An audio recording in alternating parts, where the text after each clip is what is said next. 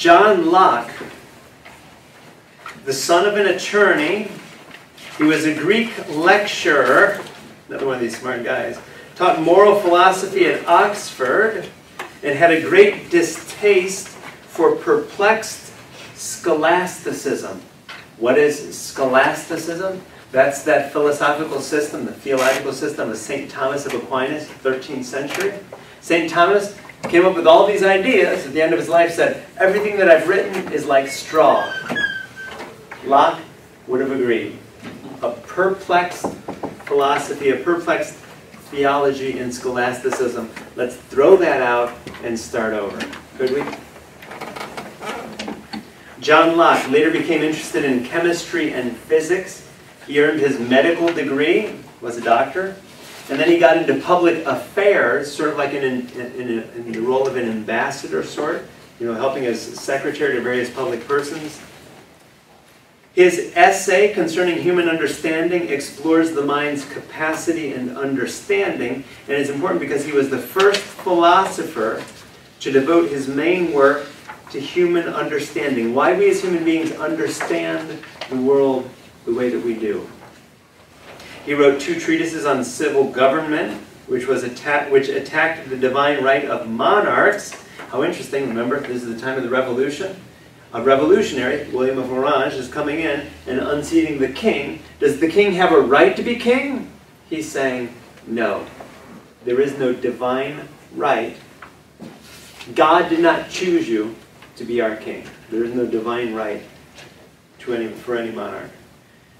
We're talking about empiricists. We said that there are going to be 3 principal empiricists in Great Britain. Who are the 3 of them? Locke is the first, the father of British empiricism. Hobbes was just setting the stage. Now it's getting good. Hobbes set the stage. The 3 principal empiricists are Locke, Berkeley, and Hume. We're going to talk about all 3 this evening. Locke, Berkeley, and Hume. So Locke then is going to be the father of British empiricism. Empiricism, again, meaning everything that we know comes through our senses. Through taste, touch, sight, hearing, smell. All knowledge comes to us from our senses. So Locke is going to argue against innate ideas. Does he believe in the tabula rasa? He believes we're a tabula rasa. When you came into this world, you were a blank slate. Got news for you. There was nothing in your head except for a gray mass when you came into this world. There was a brain in your head that was waiting to be filled.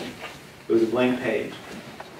So Locke argued against innate ideas. He said all our ideas can be explained without this theory of innate ideas coming from God. You don't need to believe that God implanted these innate ideas in your brain before you were born. Everything you know came to you through your senses. So the theory of innate ideas is unnecessary. He said, look at your kids. Have you ever looked at your kids or your grandkids? He said, if you look at your kids, you will see how it is that everything they learned on this earth, they took in from the outside. Right? First, they learned to distinguish their different, they learned to distinguish what belonged to them, their hands, their toes. They started to distinguish other people. Everything they learned came to them from the outside. They were a blank slate when they came into this world. And you started programming them. So he said, look at children. See how it is that their ideas are formed? How it is that they develop? They increase in number with experience. Sensation is the chief source of our ideas. Our ideas come from the senses because we're directed outward. And our reflection and our introspection on the ideas only come later. The rationalists, when they close their eyes and their ears, got news for you. What are the ideas that they have when they close their eyes and their ears? They all came to them through their senses. Locke's general principle that all our ideas are grounded in experience and depend on it formed the foundation of classical British empiricism, which is why he's known as the father of British empiricism. Essentially, his main principle, everything that you know came through your senses. That's empiricism. Did Locke create that idea? Actually, he didn't. We talked about scholasticism, St. Thomas of Aquinas. He really was an empiricist. He didn't believe in innate ideas. He said everything that we have comes from our experience. What did Locke believe about ideas? We said that Locke was important because He was the one who told us how it is that we understand the world. Okay? So how do we understand the world according to Locke? What does Locke say about how we understand the world? He says that there are simple ideas and complex ideas. Let's try to figure out what is a simple idea. A simple idea is something that comes through our senses. So that, for instance, I touched something, ouch, and that was hot. Okay? I just had an experience of heat. That's a simple idea. Heat is a simple idea. Color. I just saw something and it's brown. My parents are telling me that this is brown. And I'm not colorblind. I see what they see. Oh. So I'm having an experience of color. The experience of scent. That's smoke. Oh, someone tells me that thing that I smell is smoke. Okay? So I'm taking in all of this data through my senses. Those are simple ideas. So far, so good? So babies take in these simple ideas, and we eventually teach these babies, we tell them what these things are. That's heat. Ouch. That's smoke. Oh, that's color. Brown. And then what are complex ideas? Complex ideas, then, when we take those simple ideas and form other ideas off of them, those become the complex ideas. So that, for instance, the idea of a table, that comes from my experience of all of these things coming together. Hard. Okay, I can feel it, and it's hard. Tables are hard. Have you ever noticed that? Tables are hard. You know, there's just something about tables, the way that they look, the way that they feel. There's just something about tables. When we take it in for the sentences, we create these complex ideas of things like tables based on our sensory experience of them. So we combine simple ideas into complex ideas, and we form new ideas. Think about it, like the word beauty. Have you ever seen beauty? No. Beauty is a complex idea where you've seen things, people tell you, oh, that's beautiful. Oh, that's beautiful. And this thing is beautiful. And that thing's beautiful. Okay, let's take a look at what all of these things have in common. Oh, I see. That's what beautiful means. That's ugly. That's ugly. That's ugly. And that's ugly. Okay, we take all those ugly things, we lump them together, and suddenly, oh, that's ugly. And we have these ideas of what ugly and beautiful are based on things that are described to us as those things, based on our sensory perception of things. So we take those simple ideas, and we, in our mind, creates these more complex ideas. Things like beauty or gratitude or the human person, an army, the universe, right? The universe, where did we come up with that idea? Okay, we took simple ideas and put them together. So for instance, John Locke said, a lump of sugar. How did you get to know what a lump of sugar was? It came to you through your senses. A lump of sugar is always white. Okay? If you can see it and it's white, it may be a lump of sugar. Put it together with other things. A lump of sugar is always hard. Okay? A lump of sugar is always sweet. Taste it. Okay, so if it's white and hard and sweet, got news for you, could be a lump of sugar. Lumps of sugar are always white, hard, and sweet. So that's the complex idea of a sugar cube. Where did it come to you? From your experience of the senses. Complex ideas, he says, are archetypes of the mind's own making. So I got news for you. Sugar cube doesn't exist. A sugar cube is an idea that you have of that hard, white, sweet thing. That hard, white, sweet thing that exists, you call it a sugar cube. The idea of a sugar cube is only in your head. You call it a sugar cube. I'm glad you call it a sugar cube. It's your way of understanding it, but that idea is in your head. Some things exist only in our minds as ideas. Some of those complex ideas that we talked about, like murder or hypocrisy, or later Hume would say God, those things are simply ideas that exist in your head. They don't really exist outside of your head. What is murder? Murder, oh, I understand. That's when one person kills another. Okay? That really doesn't exist. It's an idea. It's how I understand. But they don't exist. They're just ideas.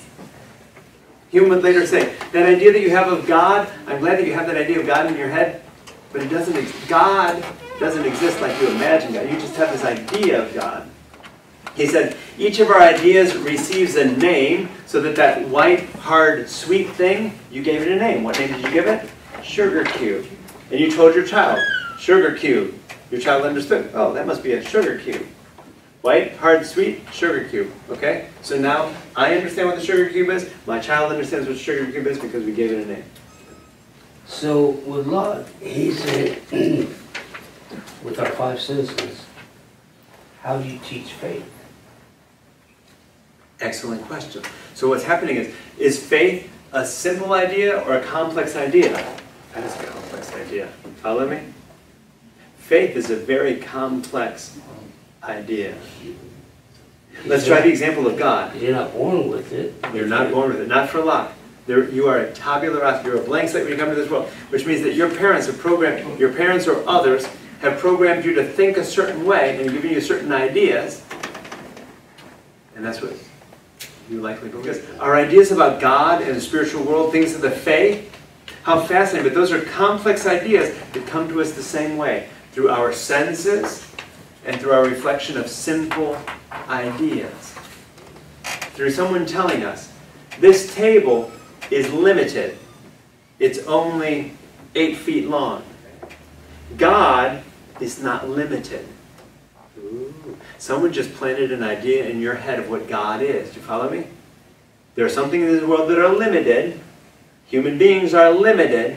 God is not limited. God is all-powerful. Wait a minute.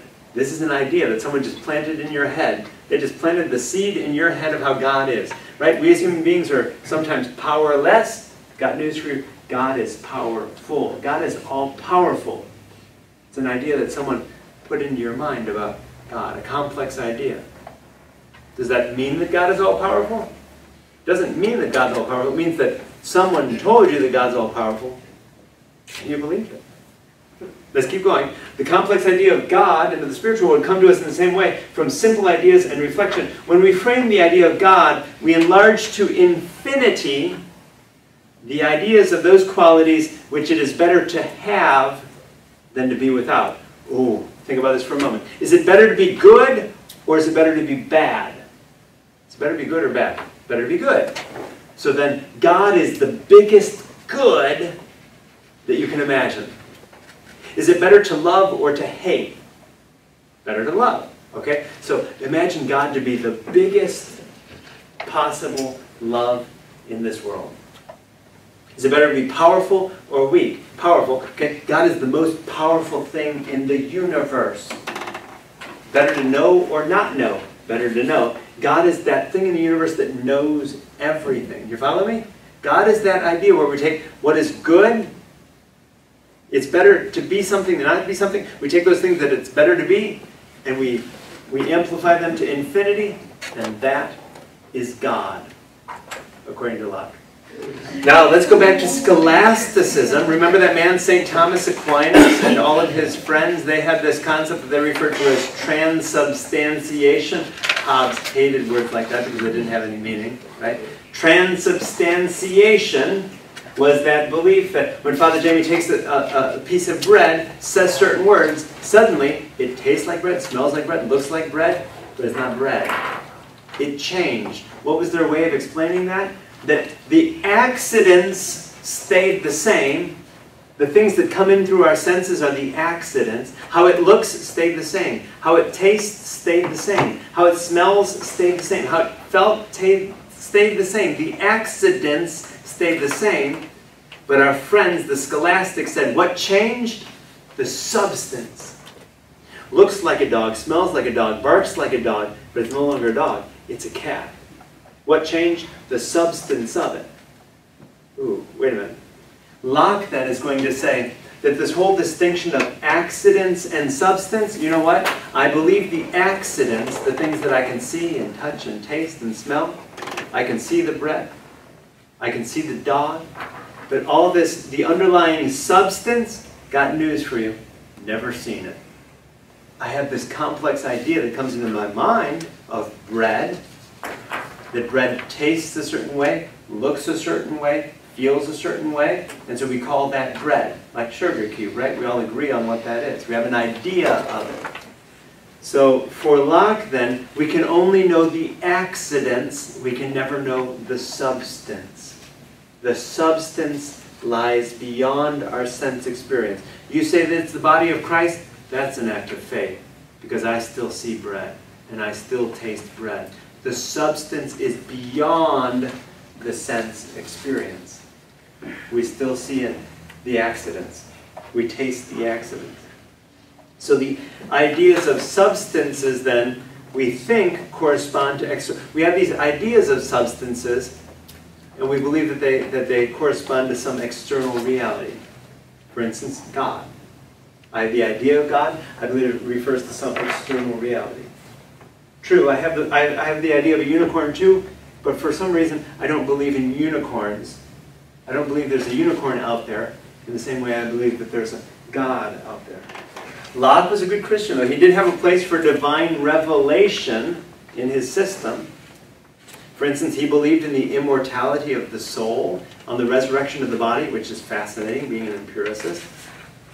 But he believed that these things don't come to us through our senses, that these things come to us through revelation, and that there's a place for revelation, for God's Word, for the Scriptures. But he had a distaste for the enthusiasm of Mario and his friends, of people who believed that they had private divine revelations. God told me this, or the Blessed Virgin Mary told me this, right? Wait a minute, that's not objective. That's your experience? There's nothing objective about there. There's no way that we can verify that. He said that they were persuaded of their revelations by what, Mario? By their feelings. But I just have this feeling. He says that that's feeling, that's not reason. It didn't come to you by reason. That comes to you through your feelings. There is no objective grounds for belief in personal revelation. But I just feel that that was God talking to me last night. Okay. He also said, propositions that are contrary to reason, like transubstantiation. If substance changes, the accident, that doesn't make sense, he said. Things like transubstantiation that are contrary to reason are wrong and cannot have been revealed by God. Transubstantiation cannot come from God because it is obviously wrong. Our moral ideas, our ideas of what's good and bad, right or wrong, where do those come from? They come from experience too. It's not so much about getting from God, it's about coming from experience. What causes pleasure is good. What causes pain is bad.